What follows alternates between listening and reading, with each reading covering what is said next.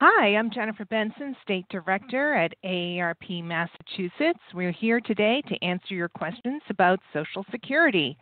AARP knows that you work hard and pay into Social Security, so it's only fair for you to expect to get the money you've earned. We know Social Security can be confusing, so we're here today to offer our expertise on any questions you may have. This Tele-Town Hall is hosted by AARP Massachusetts, and I'm pleased to welcome our special guest, Kevin Reino. He's the Regional Public Affairs Specialist for the Social Security Administration. Again, I want to thank you for joining us today and for an informational session to help you understand Social Security. You've earned the Social Security you've earned and the challenges facing the program long term. This is an interactive event, and after a brief statement from our special guest, we'll be happy to take your questions live on the air. AARP has been fighting to ensure Americans get the Social Security they've earned for decades, and we can answer important questions that should help you when you want to claim your Social Security. Some questions we hear often and can answer today. When should you claim? How can you maximize your money? How much will you get? What kind of long-term challenges does Social Security face? This is your chance to hear from and ask questions of Social Security Administration Regional Public Affairs Specialist Kevin Reino. If you would like to ask a question at any time during the call, please press star 3 on your telephone keypad to be connected with an AARP staff member who will note your name and question and place you in the queue. The sooner you press star 3, the sooner you will be online with our guest. Now that you've received some initial information, let's jump into the discussion with our expert. As you are all thinking of your questions, I'll introduce our speaker. Kevin Reino is the Regional Public Affairs Specialist for the Social Security Administration in New England. He began his career with SSA in 2005 as a claims representative in the Dorchester, Massachusetts District Office, and since that time has worked in several different management and staff positions in the Boston area. A native New Englander, Reino received a bachelor's degree in history from Stonehill College in Easton, Massachusetts, and a graduate degree in gerontology from the University of Massachusetts Boston campus. As Regional Public Affairs Specialist, Reino is responsible for coordinating the Social Security Administration's public affairs and public information activities in the 6 New England states. He has been particularly active in spearheading the agency's efforts to educate the American public about Social Security. Hey, Kevin, thanks again for joining us. The floor is yours. Good morning. Thank you so much for having me. I appreciate being here today. I'm really looking forward to the questions that we get today. I love doing these kind of Q&A forums because it just gives me the chance to talk to people about the job I've been working in for almost 20 years. And there's a lot of misinformation or confused information about the types of benefits that we offer. So I love these opportunities to get out and just really talk about what Social Security can do for you and how we can help you. So I understand we have a few people in the queue already. I won't talk too much longer. Let's just get right into this and start answering some questions. That's great. Thanks so much. For folks who have just joined our call, this is your chance to hear from and ask questions of Kevin Reino from the Social Security Administration.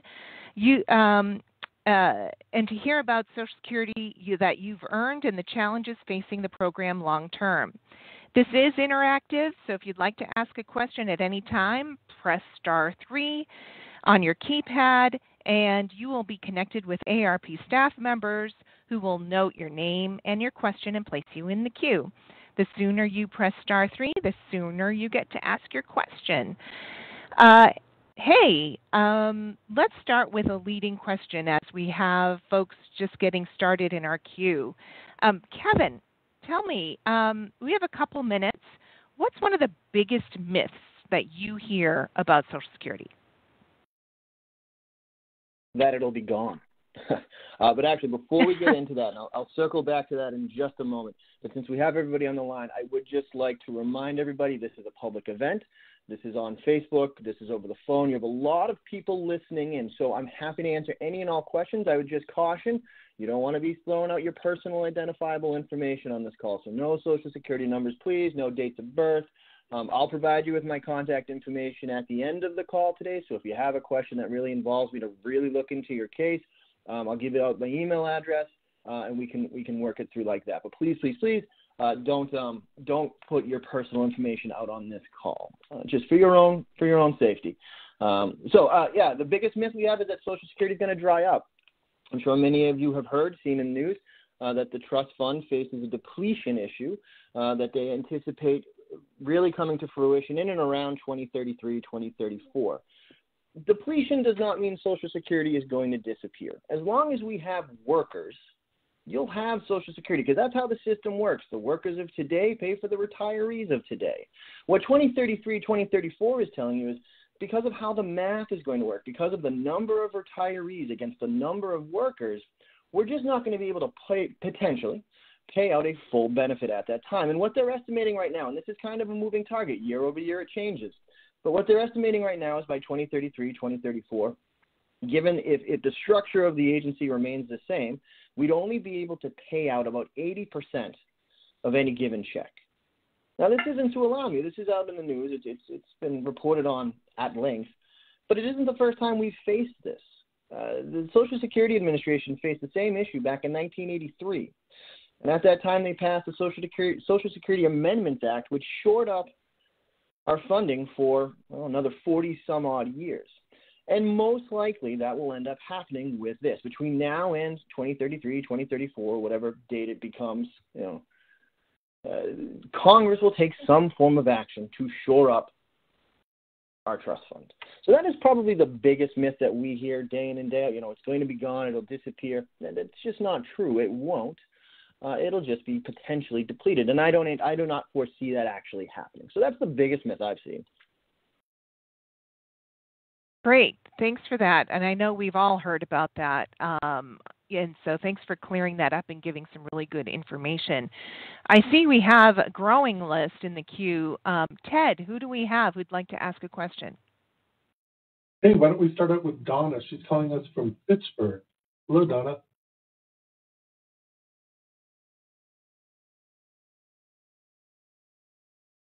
Donna?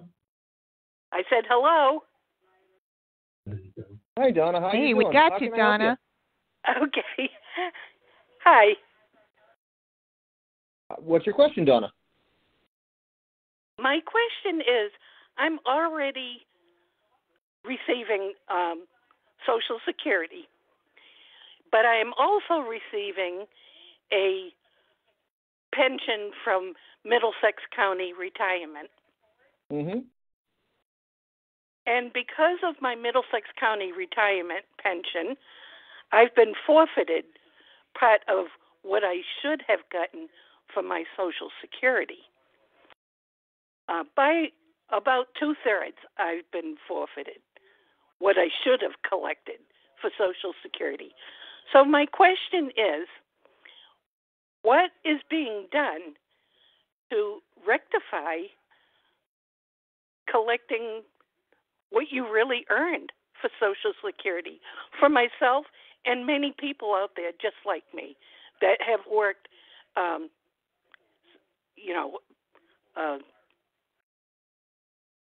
municipal type job.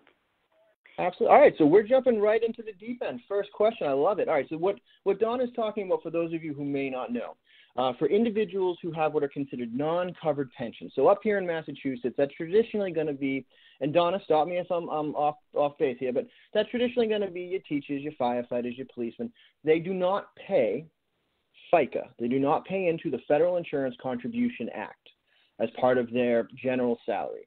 Okay? And so Correct. Because of that, when they go to collect their Social Security, they're impacted by something called the windfall elimination provision. And actually, a minute ago, I had referenced the 1983 Social Security Amendments Act. The windfall was a direct result of that act. And what it does is it offsets that individual's payment by essentially that state pension. So to your question of what is being done about it, well, I can't really speak to what is being done about it. And the reason for that is the implementation of the WEP and any changes that would come to it or for it is actually a legislative thing. So, Congress enacted this into law back in '83 with the Amendments Act. If anything were to change for it, say the structure, the math, how it is applied, that would have to be done at a legislative level. So your reps would have to change how the law currently is. And then once they do, or if they do, then people like myself would go out and educate the public about that change. But until something is done at that level, the windfall would remain as it is. If you're interested in, and I, as an agency representative, I do not promote any particular stance on this. I just inform you of what kind of the rules and regs are. But I do know if you are interested in potentially looking into some proposed changes, I believe Representative Neal here in Massachusetts has some ideas on the windfall that he would like to see implemented. I know for a fact Representative Larson in Connecticut, his Social Security 21, I believe it's the 2100 plan, mentioned some changes to the windfall that he would like to see implemented.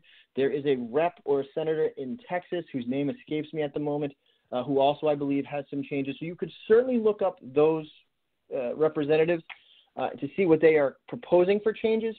But ultimately, for us, from a Social Security standpoint, until something is legislated, until it is the law of the land, we work with what is on the books at the moment. So what is being done about it for us at a Social Security level? Nothing at the moment, because no new law has been passed with regards to it. I can tell you, Donna, thank you for your question. AARP in the past has supported legislation to make that change at the federal level in Congress. So that's the history for us, and it has to be changed at a congressional level. I, too, fall into the same category as you, and so it's something that I'm watching as well. Thank you for your question. Okay, thank you for the answer. Thank you. Ted, who do we have next? Why don't we go to Raymond? He's calling us from Salisbury today. Hello, Raymond. Actually, it's Joanne, his wife, is on the line. Can you hear me? Yes, we can hear you. Oh, okay. No, my question was actually the same question because my husband got his quarters in the private sector before he went into teaching, and then when he taught, he wasn't able to get full retirement from teaching because he didn't have enough years left to work. So he only gets partial from his teaching, and they took 40% of his Social Security. And I heard what you just said about the legislation, but we are one of only 8 states in the union where this exists, and that doesn't make any sense. The rationale behind that was when they changed the law back in '83, they basically said, and funnily enough, employees at Social Security at that time, back then, guess what? They didn't pay into Social Security themselves. They were civil service employees. So if you're talking about federal employees, 80, I think they pushed it out a little bit, 86 back, they didn't pay into Social Security either. But when they changed the law at the municipal level and at the state level, I believe they said to the states, listen, it's optional. If you want to start paying in, you can. You don't have to. But if you don't, when your employees begin to attempt to take their benefit, they are going to be impacted by either the windfall or the government pension offset if you're talking about spousal benefits. So there are a few, Massachusetts being one of them, states throughout the country who fall into this category. There are not a lot. As you said, I think you said 8. I don't know the exact number, so you're a little more educated on that than I am. But yeah, it wasn't a unilateral blanket law that they passed. There was some flexibility there for the states to kind of say, do you want to opt in? But if you don't, you're going to have to deal. The people who get your benefits will have to deal with this windfall. Thank you for bringing that up. Okay, can you tell me, I didn't catch the name of the representative you said in Massachusetts that is trying to get it changed. I believe it's Representative Neal. Neal? Neal. Could you spell it for me? I'm sorry. I believe he spells it Neal, but I will defer to anyone else who knows any differently. I know definitively that Rep. Larson out of Connecticut has a very robust section in his legislation to change it, but I believe it's Representative Neal here in Massachusetts. Okay. Do you have any idea how I'd get in touch with either of these men? To get in touch with the representative, if you go to Google or your preferred search engine and just type in Rep. Neal, Rep. Larson, you're going to get the first search engine that's going to come up is their web pages.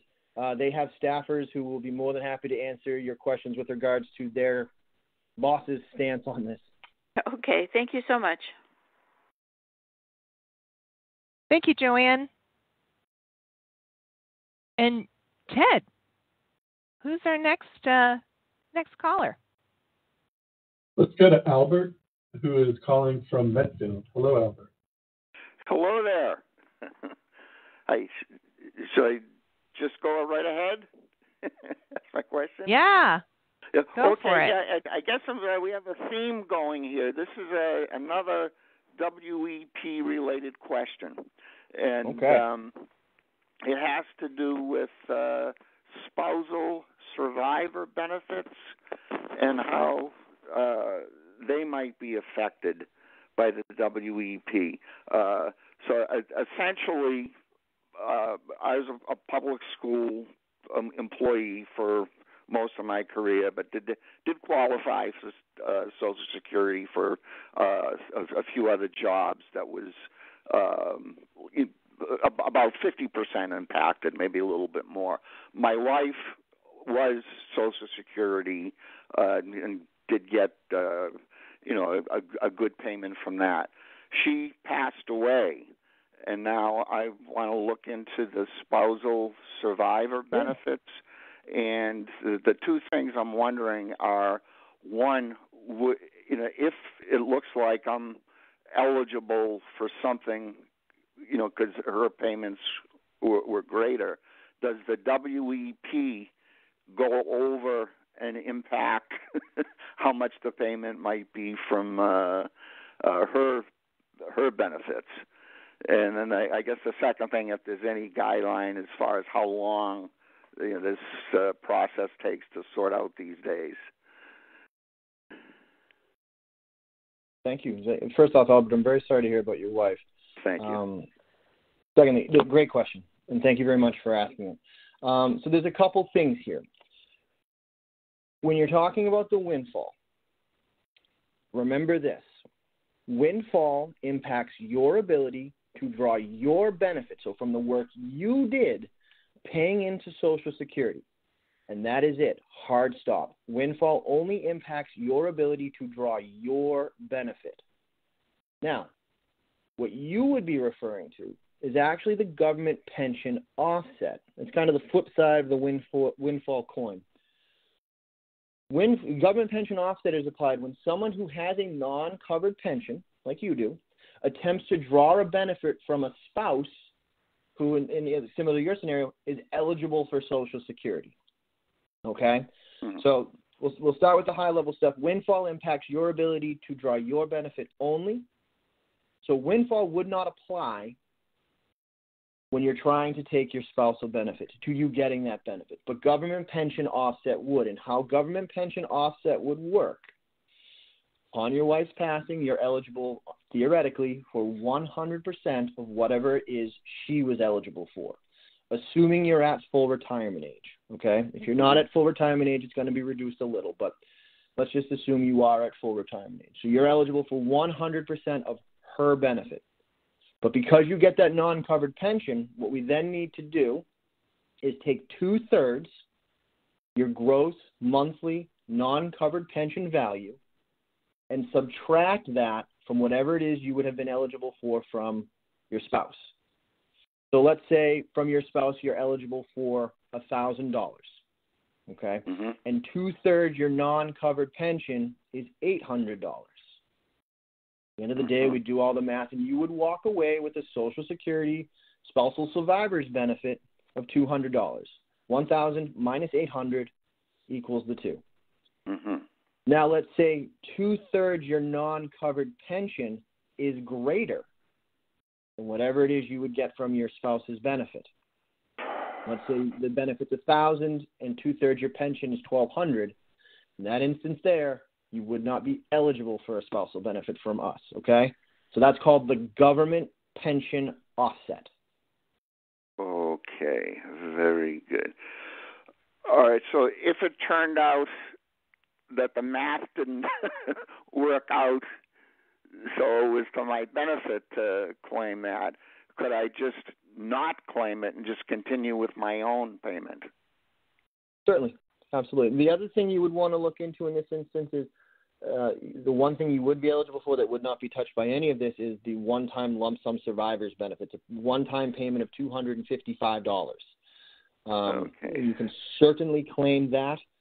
None of this pension stuff has any bearing on that whatsoever. She was eligible as long as she had her quarters, which she clearly did. You'd be eligible for that. So what the metric you need to figure out here, and you can contact your local office, and they can help you with the math if you'd like.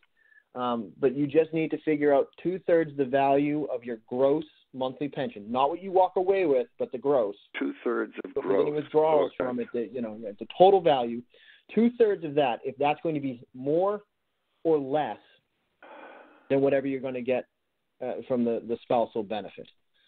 And again, if it's less, you get the difference between that spousal benefit, the widow's benefit in this instance actually, and 2/3 your gross monthly pension amount. You get the difference between the two.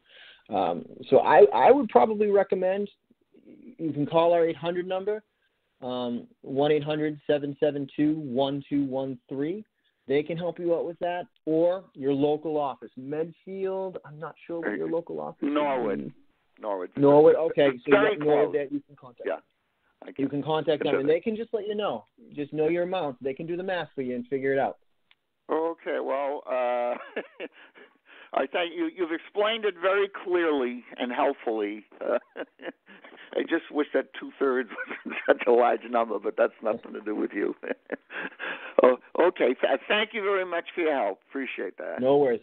Be well. Yeah, bye. Thanks, Albert.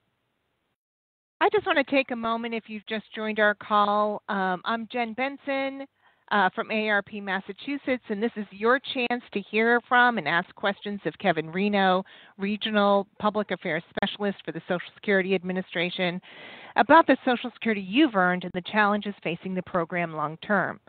This is an interactive call, so if you'd like to ask a question at any time during the call, just press *3 on your telephone keypad to be connected with an AARP staff member who will note your name, your question, and place you in the queue. Just press *3 and you can get online to ask your questions. You'll be placed in the queue. Thank you so much. Ted, who do we have next? Why don't we go to Donald? He's calling us from North Grafton. Hello, Donald. Hello. Hi, Donald. Hello. Hi, Donald. How are you? My question is the Social Security Lockbox Act a legitimate item? Donald, could you give me more information on the Lockbox Act? I don't know if I've heard of that. Well, I keep getting stuff in the mail. They're looking for donations to maintain this. What it's supposed to be, according to the information that comes with it, is to stop the legislation from taking money out of the Social Security fund. And in essence, have it in the lockbox so they can't get at it and just put in IOUs. Well, Donald, this sounds like something that would be like a pre-legislative thing. This sounds like an act someone is trying to pass in order to either maybe shore up solvency or address some type of issue that they perceive. So I can't actually speak to that because, remember, I can't speak to things that have not been signed into law yet. So if somebody is percolating about some type of change to what we do, but it hasn't been signed into law yet, I can't speak to it. However, you did make me think of something that's very important, and I want to thank you for that. A lot of stuff is sent out in our name, asking you to do all sorts of things. You must, I strongly encourage you to be on the lookout for Social Security-related fraud. And this can come in many forms: emails, phone calls, regular mail, anything sent from us. Any website that you are to go to that is Social Security related will always end in a .gov email address.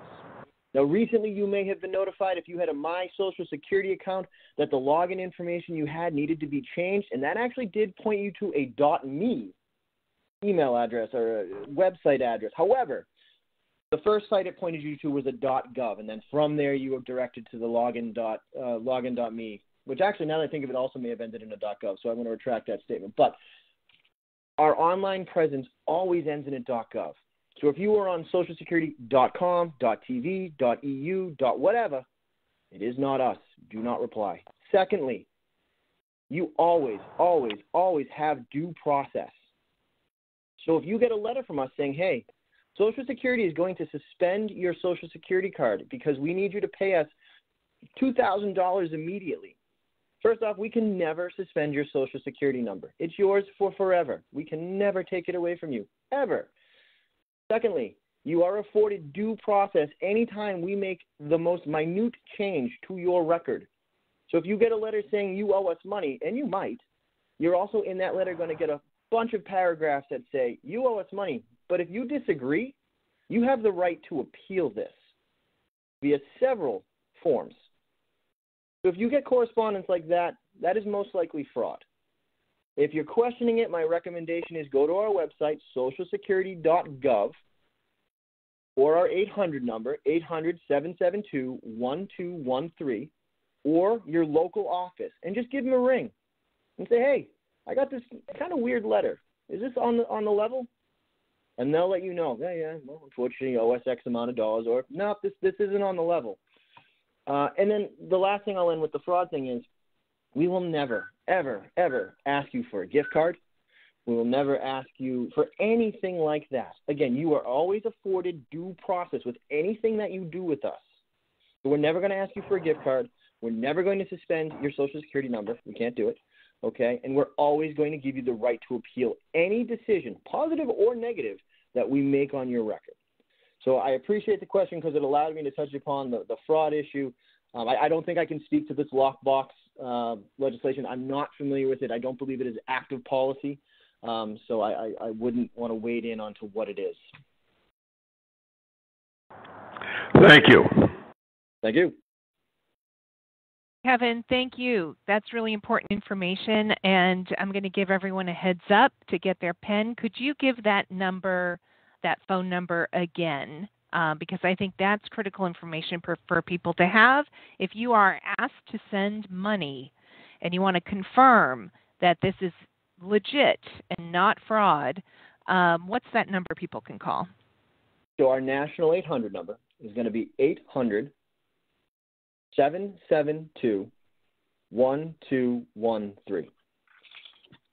And the website Excellent. is going to be socialsecurity.gov. Excellent. So that is really important. This is an area I know that is ripe for fraud, and so everyone should confirm that any question, any ask for funding around Social Security, please make sure that this is a legitimate ask and confirm it with the Social Security Administration. Thank you. And remember, if you'd like to ask a question, don't forget, *3 will get you into the queue. *3 on your phone's keypad will get you into the queue with Kevin Reino from the Social Security Administration. Ted, who's our next call? Let's go to Brian. He's calling us from Holliston. Hello, Brian. Thanks for taking my call. I know there's a line, so I'll be quick. I'm a widower with 2 teenage children, and I'm collecting Social Security, my deceased wife's Social Security for my 2 kids. My question is, how long does that last for? And then when that stops, can I continue to collect her Social Security for myself? Well, thank you, Brent. That is an excellent question. First off, I'm sorry to hear of your loss. Thank you. I believe it's been a while since I have done a children's claim. Let's see. I believe they can continue to receive the benefits up until 18. Okay. And then at 18, if they are still a full-time student in an accredited high school, then they can stay on the benefit until they either graduate or turn 19, in whichever event occurs first, and then they will come off of the benefit. And what happens is, I don't know the ages of your children, but essentially, let's say you had like an 18-year-old and a 16-year-old. So the 18-year-old comes off, that value gets added to the 16, because at the end of the day, that benefit is just divided by the number of active children on the record. So the 16-year-old would see a bump in their payment. At the end of the day, you're going to walk away with the same sum of money, okay? And then when that 16-year-old turns 18, the benefit would stop. You would not be able to continue to get a benefit at that point for the children. Okay. So when my son graduates high school, his benefit would transfer over to my daughter's benefit? Essentially, so let's say the total benefit was $500 between the two of them. So they're each getting $250, right? Right. All right. When your oldest graduates, the youngest would go from getting $250 to $500. Got it. And then when that child graduates, correct. And then when that child graduates, the benefit would go to zero. Now, in the instance, though, that one of your children or either of your children, or if we're talking just in generalities of children's benefits, if a child is disabled, they can apply for, at the age of 18, disability benefits for children. And if they are approved, they could continue to get that benefit from the deceased parent, potentially forever, depending on, as long as they continue to meet that disability requirement. That's the only way a child post-18 can continue to collect a parent's benefit. Now, with regards to yourself, you had said, is there any way you can get the benefit? Are you at or anywhere near retirement age? I have about another 62. 10, yeah, so about 8 years. Okay. The only way you could file for spousal benefits, in this instance, widow's benefits, in your 50s, is if you have a disability yourself, as a disability that it would qualify for us. In that instance there, if you were anywhere from 50 to 50, up until 62, 50 to 59, you can apply for disabled spousal benefits as a disabled spouse. But it would have to be a disability based on our criteria. Once you hit 60, you can potentially file for widow's benefits. It's considered early, like super early retirement at that point. It would be reduced, whatever you're eligible for from your spouse. And the other thing you would have to contend with is if you are actively working at 60, there's all sorts of earnings restrictions that you would have to, if you are above, there may be no value in you applying. Okay. And if I were to get remarried, I'm assuming those benefits would not be available. Correct. Okay. Great. Thank you so much for your time. I really appreciate it. No problem. Thank you. Bye-bye. Excellent. Thanks for the call. Ted, who do we have next? Let's go to Anne Marie. She's calling us from Pittsburgh. Hello, Anne Marie. Hello.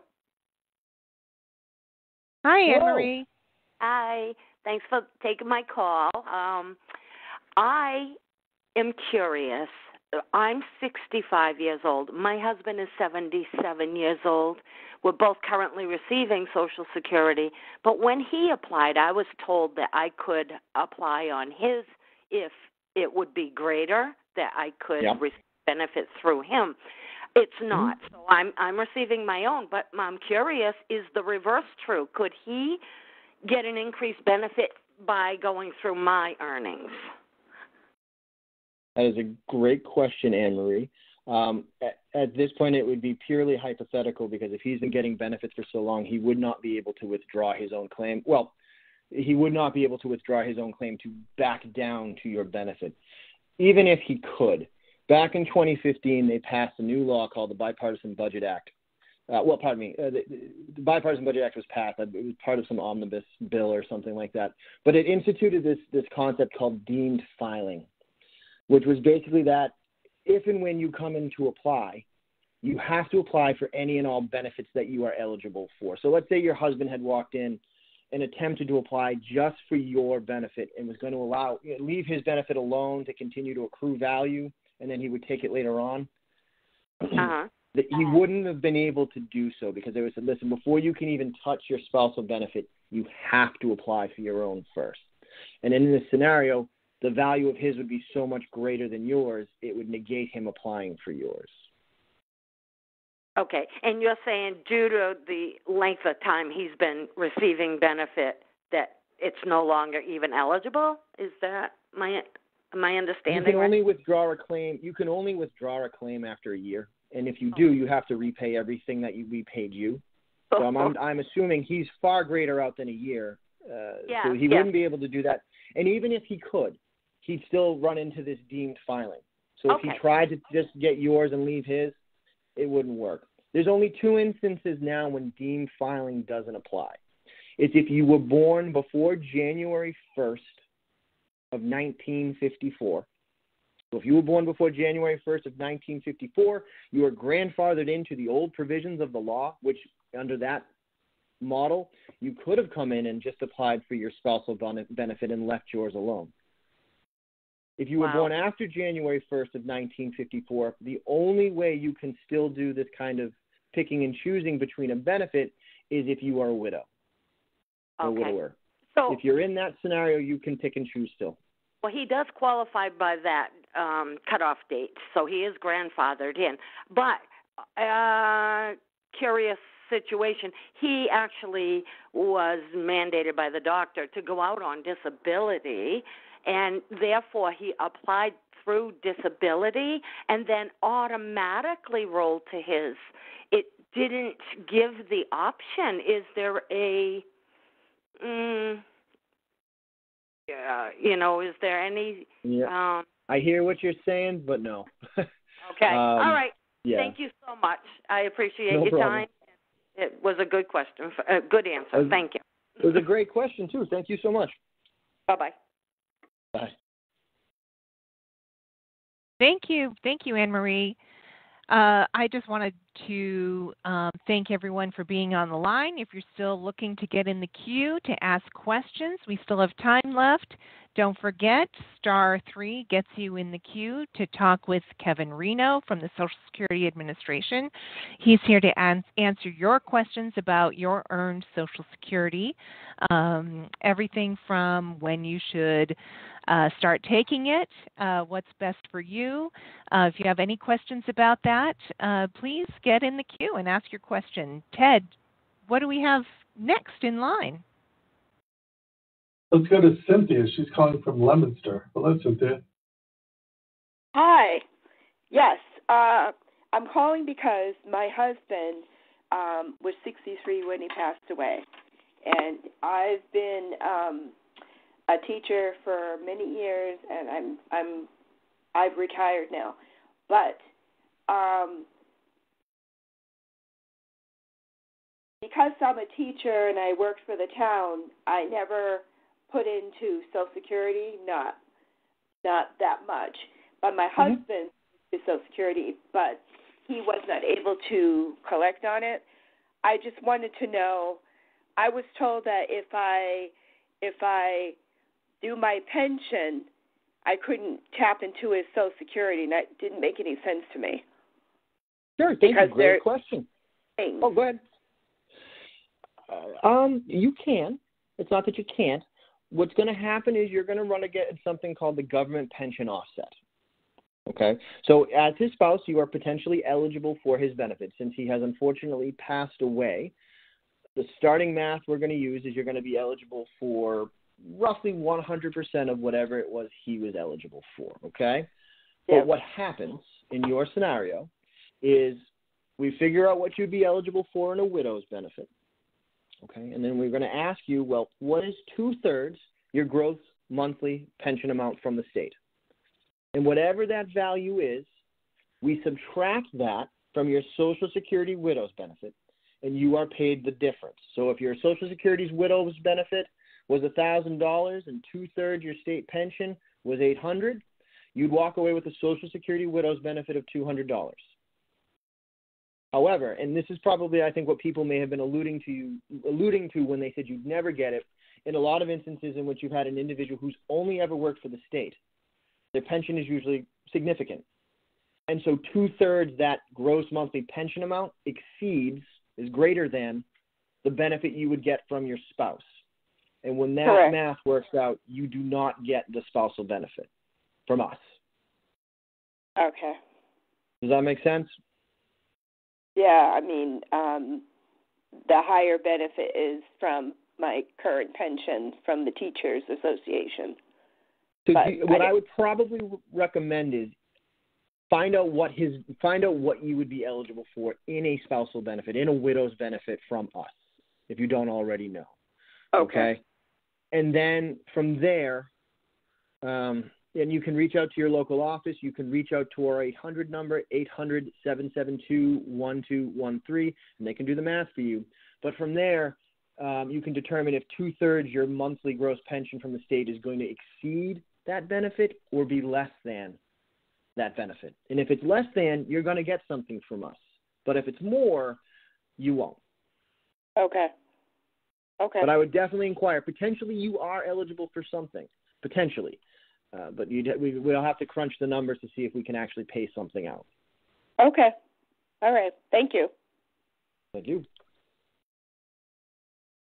Thank you. And just as another reminder, we're on the line with Kevin Reino from the Social Security Administration. If you would like to get in the queue to ask a question, just press *3 on your phone's keypad. Ted, who do we have next? Why don't we go to Elsie? She's calling us from Fall River. Hello, Elsie. Yes, Hello, Elsie. hi. Hi. So my question is, my husband does construction, and he does take out a weekly fee for the Social Security. Now, because he's in the construction union, he can retire early and get his union retirement check. Now, when he becomes full age of retirement and it's time to collect Social Security, will he be able to get his full pension, or will a chunk be taken out because he's collecting from the construction union? Right. Elsie, great question. Thank you very much. So in this instance, as long as he has been paying, I'm going to imagine he's paying SECA in this instance, but maybe FICA, either way, as long as he's paying taxes to Social Security on his earnings, right? And that pension is part of all of that. It's rolled into all of that. His Social Security will not fall into the windfall. It's only when an individual is paying into what's considered a non-covered pension, meaning when they get paid every 2 weeks, week, month, whatever it may be, they're not paying into Social Security FICA or Social Security SECA. FICA is the Federal Insurance Contribution Act. SECA is the Self-Employed Contribution Act. But at the end of the day, it's taxes. As long as your husband is paying into Social Security on his earnings, then this pension retirement fund will have no bearing. So if you have a Roth IRA or other forms of retirement, but you're paying taxes on your earnings, we don't care about those pensions. They do not offset. It's only these non-covered pensions where the individual is not paying FICA or SECA. Some individuals will say, well, I'm paying FICA, but it's Medicare FICA. And that's a little bit different. You're not paying into Social Security, you're paying into Medicare. You have to be paying into Social Security FICA in order to not be windfalled or have to deal with the government pension offset. So it doesn't sound to me like he would fall into that windfall category, no. Okay, perfect. Thank you so very much, and you have an awesome day. You too. Thank you. Ted, who do we have up next? Let's go to Mary. She's calling us from Brookline. Hello, Mary. Hello. Hi, Mary. How you doing?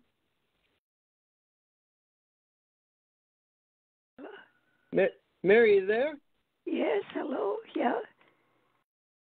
How can I help you? What's going on? Oh, I was just wondering about moving back to Canada, if I would be able to collect Social Security from here if I move up there.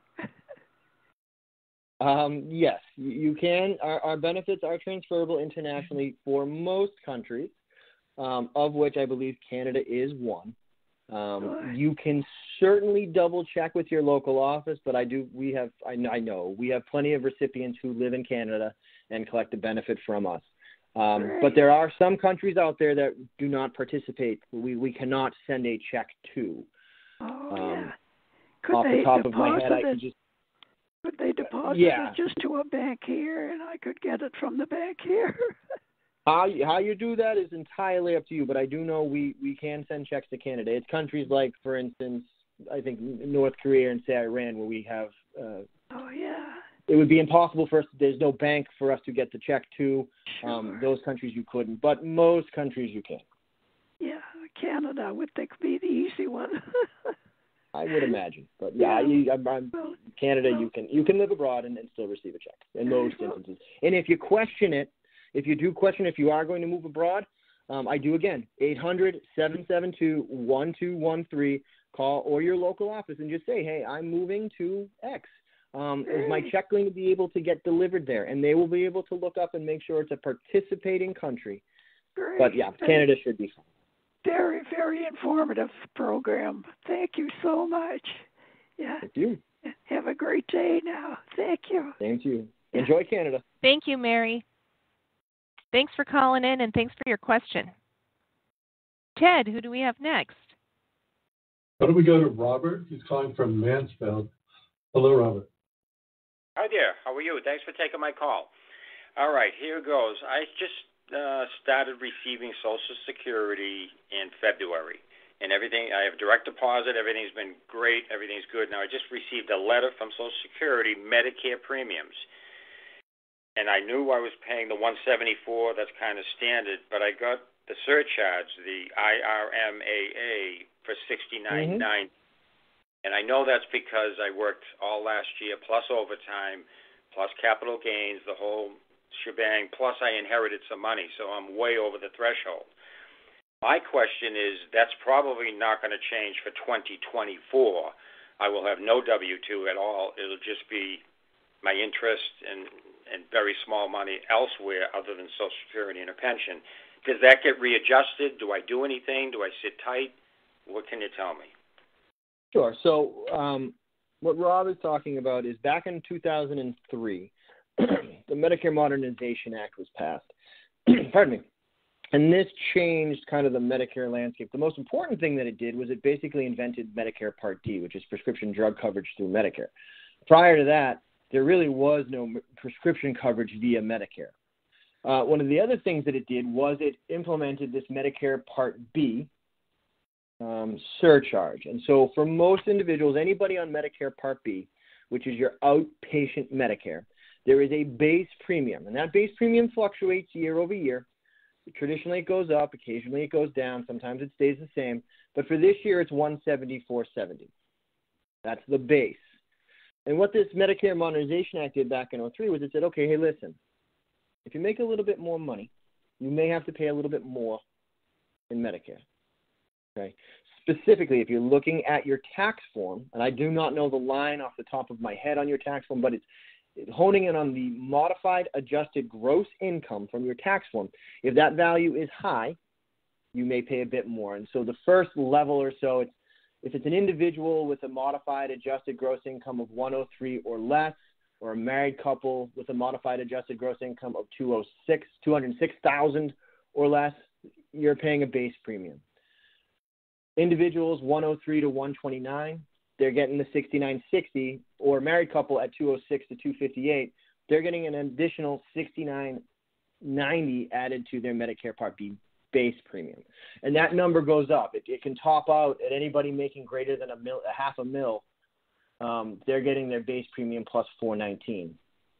So to your question, Rob, what's going to happen is if you're getting hit with that surcharge right now, that means it's a 2-year look back. So we are looking at your earnings, your modified adjusted gross income from 2022.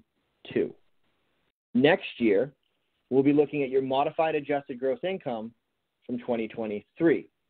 In 2026, we'll be looking at your modified adjusted gross income as reported on your taxes from 2024. So if that number remains high in all of those years, you're going to continue to have this surcharge. And if the number begins to fluctuate, the surcharge will begin to fluctuate. understandably, because it's a 2-year look back, a lot can happen in 2 years. So this is something that you can appeal, but you have to have one of 8 life-changing events. And these are things like loss of work, loss of a spouse, loss of a pension, loss of an income-generating property, and there are a few more, which I can't remember off the top of my head. But if you have one of these 8 life-changing events that is going to drastically drop down that modified adjusted gross income, you can submit the appeal to us, and we can recalculate it. So let's say in 2022 you had a very, very high modified adjusted gross income, but then in 2023 you left your job or something happened, and that income was going to be lower in 2023. In that instance there, you could file the appeal with us. We would recalculate it based on the 2023 modified adjusted gross income, even if it's an estimate, and your surcharge would be reduced to be in line with what you're actually at. So I think you said that it sounds like your modified adjusted gross income is going to be roughly the same for the next few years, which means you can count on kind of having this in place until that number, that value begins to decrease. I think you nailed it on every bit. So just to fine-tune it a little bit, 2023, 2022 I did very well W-2-wise, plus everything in my investments. So that was high. 2023 was the worst, meaning I had made the most and I got inheritance money. So 2023, last year, was the final year. Now this year, 2024 presently, just about everything is gone. I have no W-2, so I have no income. That's going to drop substantially. You know, I made almost $90,000, $100,000 a year ago. So that's going to be gone, and then the inheritance won't be there. So it's this year. I know you throw out a lot of years, 2-year look back. So this is the year that when I go to do taxes next year, I'm going to be back in line. So what do I do then next year when I go to my tax person or Social Security? Do we still have the 2-year look back? Do I do one of the 8 items, or where is it there? So next year when you go to do your taxes, for our purposes, we're not going to catch next year's taxes until 2026, okay? Because, again, it's that 2-year look back. So when we're in 2025, we're going to look at 2023, and so it sounds like that was a good year for you. Yes. That means what you would probably want to do next year, the form you're looking for, if you go to our website, socialsecurity.gov, and you type in form SSA 4444, that's the IRMA surcharge appeal form. And it lists right on it the 8 potential life-changing events, of which one has to occur for us to do a recalculation outside of that 2-year look-back window. Assuming you have one of those next year, okay, we could use that to use the 2024 numbers in advance and recalculate your benefit. I would recommend, and I've said this a couple times, you're going to want to call 800-772-1213 at that time, kind of go over the scenario with the representative, and they'll point you in the best direction on how to file that appeal, if you're even going to be able to file the appeal, and take it from there. But worst case scenario, you don't have one of the life-changing events, this will eventually flush itself out come, say, 2026 when we're looking back at 2024. But a loss of income does not fall under the one of 8 items, correct? Like once you go from $100,000 down to 0, does that play into account of the 8 items or so? Like that's a drastic change compared to working and making, say, 75, 85, $100,000, and then I understand with everything it pushes me in another bracket. But that bracket ended December 31st. Is that one of the 8 where I could appeal or no? It all hinges on the why. Okay. Why was the income lost? Was it loss of an income-generating property? Was it loss of a job, loss of a pension, loss of a spouse who was working? As I said, I do not have the form up here in front of me at the moment, so I apologize, but it depends on how the income was lost. It's just really retirement. So I retired. That's it. So potentially retirement is one of the categories. So potentially, yes. So like I said, come 2025, I'd reach out to a rep and let them know, based on retirement, I've lost X amount of income. I'd like to try to appeal this, and they'll walk you through that process. You can also contact your local office or the 800 number. Either will be more than happy to help you out. Awesome. Very good. Boy, that was one of my to-do lists, and I just crossed it off now. Great job. I appreciate that. No worries. Best of luck. Thanks, Robert.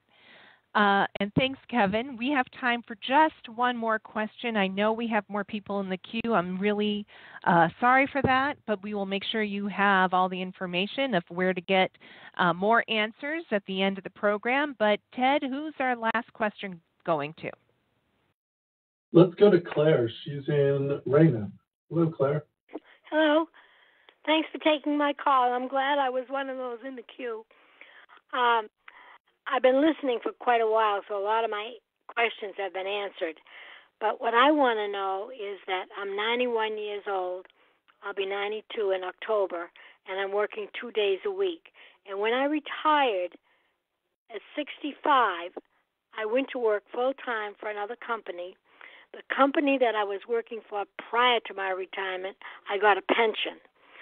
But I'm not concerned about my pension as I am my Social Security.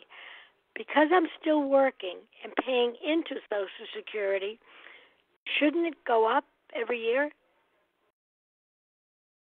Claire, that is a fabulous last question. Thank you for asking it. And happy upcoming birthday. Oh, thank you so much. God's been good. Out, but yeah, but that is an excellent last question. And I'm a widow. Well, I was divorced, but now I'm a widow. Okay, yeah. And my husband, at the time when we got divorced, he was a firefighter, so I'm sure that he was not paying into Social Security. He was working for the city. Yeah, he was. So I never even looked at it because I figured I was still working and that, my income for Social Security would be higher. Well, you might want to just poke around and see. If your income from Social Security was significantly higher, again, you're going to run into government pension offset and stuff like that. But that might be worth it. Usually when we take an application from someone, though, we explore every avenue of eligibility. So when someone sat down with you when you retired, hopefully they asked you about your spouse, and they would have explored right then and there if there was any type of potential additional benefit. Because we try to the best of our ability to make sure we award someone every possible benefit and the maximum possible benefit that we can afford them. To your question with regards to work, the short answer is yes. If you retire and if you continue to work, you could potentially see an increase in your benefit.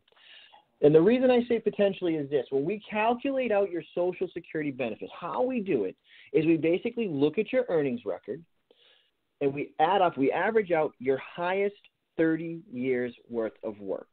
Okay. So let's say, you retired, and when you retired, we looked at your highest 30 years worth of work as of right then and there, and we awarded you a benefit. And then let's say the next year you went and you worked and you filed taxes. Well, what happens is when those taxes come into us, when our good friends over at the IRS report to us that Claire has been working, we're going to go, cool. Let's see what she submitted for Social Security tax. Okay. And then we're going to pull up your list, your 30 years that we had used to figure out your benefit. And we're going to go, hey, does this new set of earnings exceed one of her low years? One of the years when maybe somebody had like a paper route and they were paying taxes, or they worked somewhere, when you were a teenager, one of those jobs you first had, you're paying, bottom line into Social Security. Do these new earnings impact? Can they replace one of the low years? And if they do, then we swap the numbers out. Now, here's the thing. Most likely, in most instances, those jobs that you get post-retirement, and this isn't always true, but they're not usually paying as much as the jobs you had pre-retirement. True. And so what happens is the flip, if we move the earnings around a little bit, you'll see a slight increase, but it's not usually jaw-dropping in its value, because your earnings, it's just usually those post-retirement earnings are less than the pre-retirement earnings. Yes. Usually. Not always, but again, the short answer to your question is yes. We will, every year post-retirement, if you continue to work and continue to pay into the system, we will always recalculate your benefit and whenever possible, increase your benefit based on that recalculation. Does my pension affect my Social Security? If you paid into Social Security while you worked, absolutely not. Okay, great. I've always paid, since I've been 15, I've always paid into Social Security. Okay, thank you very much, Kevin. I really appreciate it. I've been listening and got a lot of good information while waiting. Thank you very much. Thank you. Have a great one. Thank you. Well, thank you to everyone who called in and participated in this Social Security Tele-Town Hall. We loved all of your questions. If we weren't able to get to your question, you can obtain valuable information from our Social Security Resource Center, which you can access at aarp.org/youearnedit or by calling 1-888-448-3621. And I know, Kevin, first of all, thank you so much for the great information you shared and for joining from the Social Security Administration. And please give us the website and the phone number again where people can get more information directly from SSA. Sure. The website is going to be ssa.gov. It's an amazing resource for anything you may need pertaining to your own Social Security or just general information regarding what it is we do. The phone number is going to be 800-772-1213. That's our national 800 number. They're open Monday through Friday, 7 to 7. Excellent. Kevin Reino, Regional Public Affairs Specialist for the Social Security Administration. It's been a pleasure working with you and your team on events throughout Massachusetts. This has been an excellent call. And for all of you still on the line, if you'd like to hear more about events going on here in Massachusetts, you can access that at aarp.org/Massachusetts. Have a great day.